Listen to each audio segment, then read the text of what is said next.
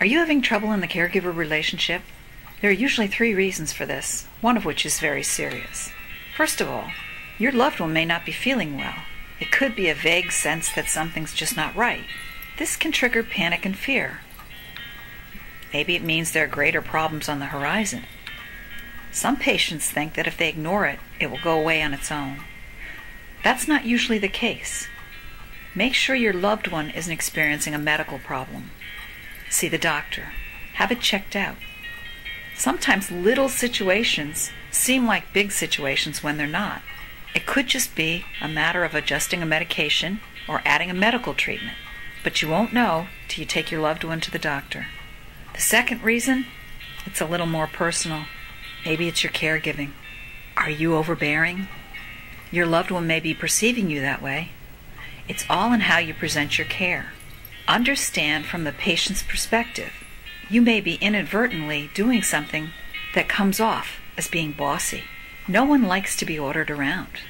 Do this, do that. There are often times when it's important for a patient to comply with medications and treatments.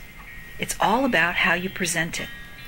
If you are a partner for your loved one in the care, your loved one doesn't feel like a small child. Engage your loved one in the decision-making process and make sure that he or she understands you're working together. The third reason is that our loved ones sometimes feel like a burden. No matter what we do or say, no matter how positive we are, they feel guilty that they need that much care. It's up to you to find ways to balance the relationship with your loved one. How can you make your loved one feel there's still something to give in the relationship? Skill, knowledge. Encourage your loved one to be part of the relationship and part of the family so that there's balance. You want your loved one to be engaged in life. You don't want your loved one to feel that the caregiver is everything in the world. No one should ever feel so dependent on a caregiver that he or she is completely lost. You want to empower your loved one. You want your loved one to feel there's still a lot of life to enjoy.